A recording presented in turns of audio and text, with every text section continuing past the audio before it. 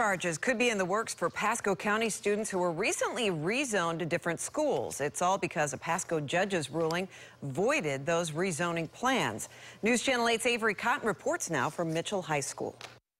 The judge voided the rezoning plan, saying that the school board violated Florida's Sunshine Law, which is supposed to guarantee the public's right to attend all public meetings as well as get their hands on public records. It's back to the drawing board for the Pasco County School Board. Board members voted to rezone the district to help alleviate overcrowding.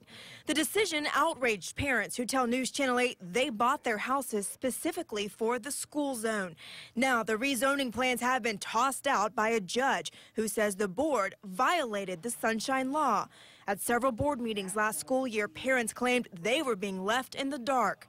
With this veto, some we spoke with are glad to see the decision swing back their way. The way I see things, we come to good locations to buy our property, to have our family safe.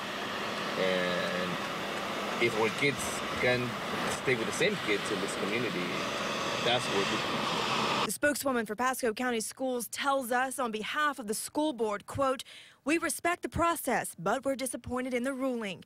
We are discussing next steps among staff and will be consulting with the school board and the school board attorney." In Pasco County, Avery Cotton,